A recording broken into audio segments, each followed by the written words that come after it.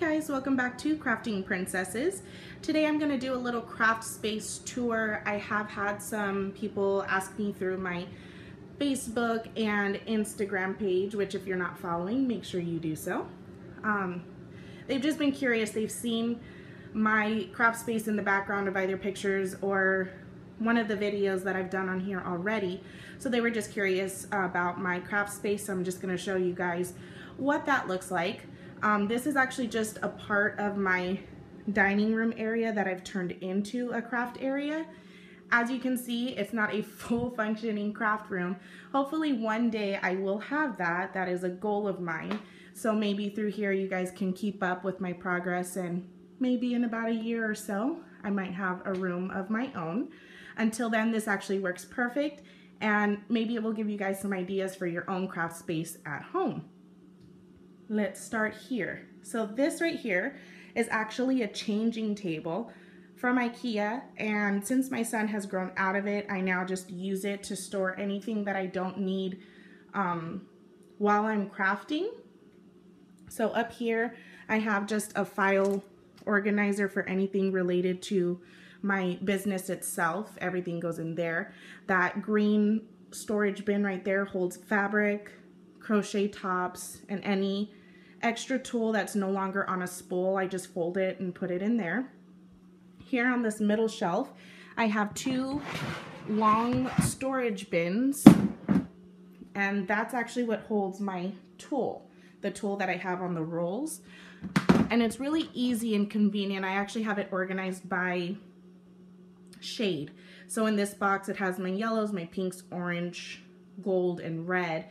And then in the second box, has greens, purples, black, brown, and more of the darker colors.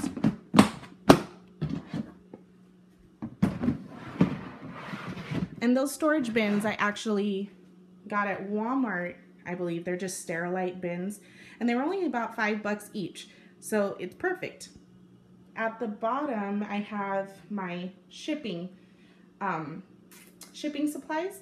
So anytime I have to ship an order that was placed through Etsy or for a non-local customer, I just get the shipping boxes from United States Postal Service. They're free.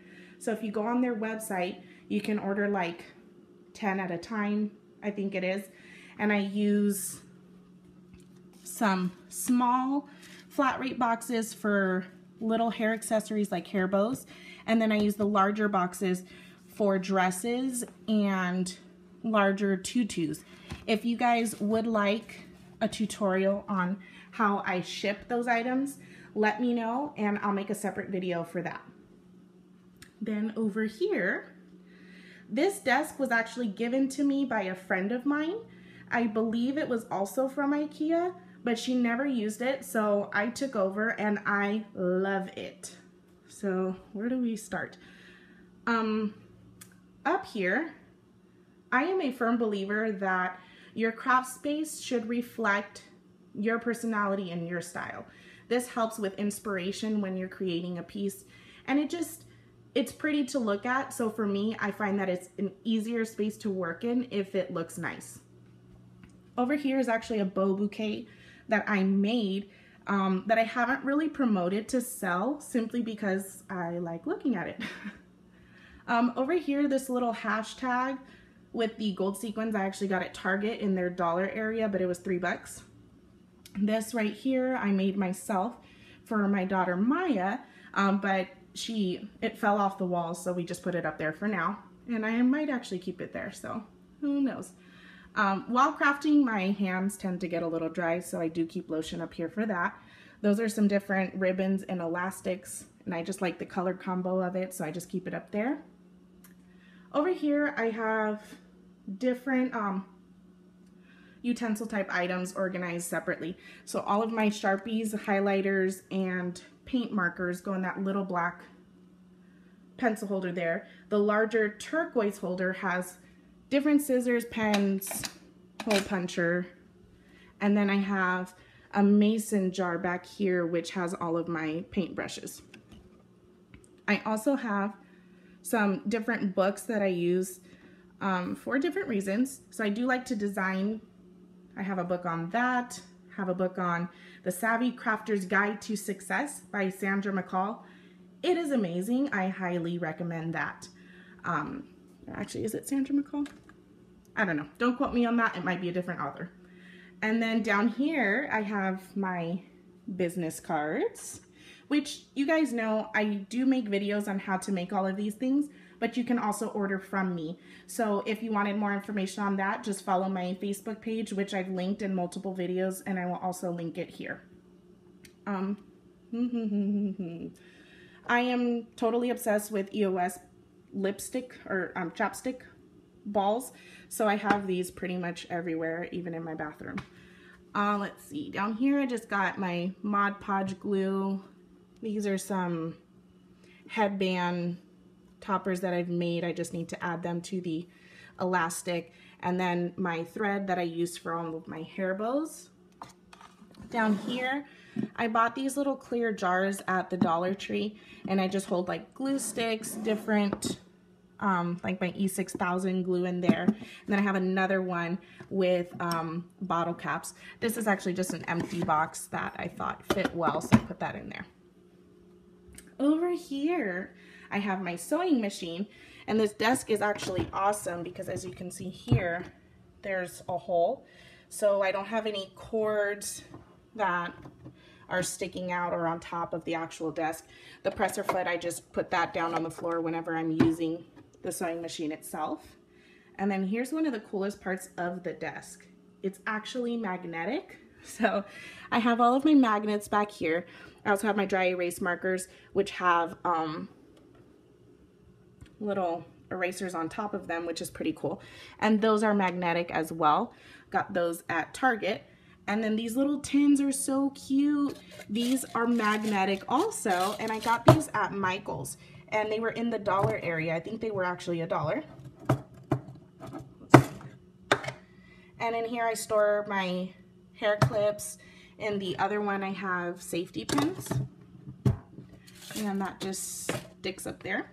I also have my tutu size chart on hand. That way all of my tutus are made the same.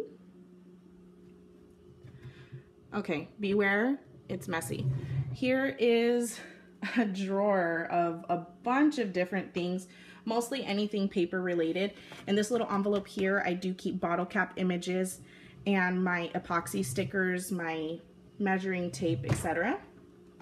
Here, I keep all of my rhinestones and anything shipping related. So that's tape, thank you cards, plastic baggies, stuff like that. And then down here is a cabinet, and I keep a pretty big clear jar there of all things elastic, whether that's crochet or the fold over elastic. And then I have 2 Sterilite boxes of things that I use often. So I have a box with my shabby chic roses up there, and then down there I have felt, which I use quite a bit. Over here is a adult mannequin that I got at Hobby Lobby. I think it was about $53 or so. And I actually use it to store any hair bows that I'm either going to sell or haven't promoted to sell yet, but just was inspired and made some offhand. And then I'll just hang little headbands right there on top. So it's cute. I think it kind of completes my entire craft space. And then outside of here in another area of the house is where I have other Sterilite boxes which store my ribbon and everything else craft related. If you guys really want to see how much stuff I have for crafting, let me know. That can be a separate video because there's just too much to tell you. I pretty much have taken over 3 separate cabinets in the house just for craft supplies and a walk-in closet. So that can give you an idea on that. Hope you guys liked it.